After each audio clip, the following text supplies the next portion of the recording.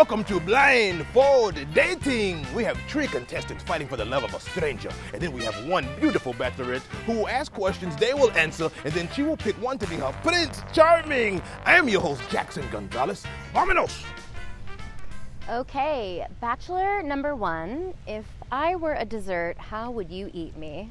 Yeah, I'm so sorry. I'm not gay. I'm so What? sorry. I'm so sorry. This happens all the time. What? I'm not gay. But you wore overalls to the dance club, and you drive Subaru. I love my overalls.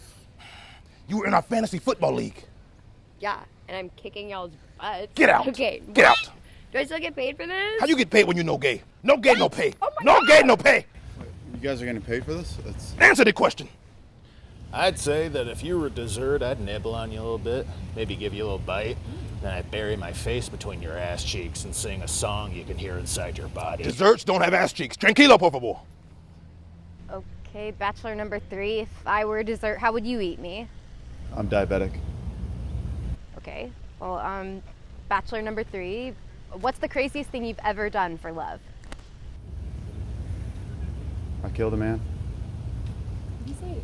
Well, actually, honestly, guys, are we getting paid for this? Because I need the money more than I need the woman right now. Damn it, get back in your spot. Bachelor number 2. What is your dream date night? Feet. What? Huh? Listen, we do one more question, and Ashley, you pick, after this question, you pick one to be your Prince Charming. One more question. Oh, okay. I guess this is for both of you. Here we go. Oh, if I had a, God, oh, so sorry. Oh, this is my husband.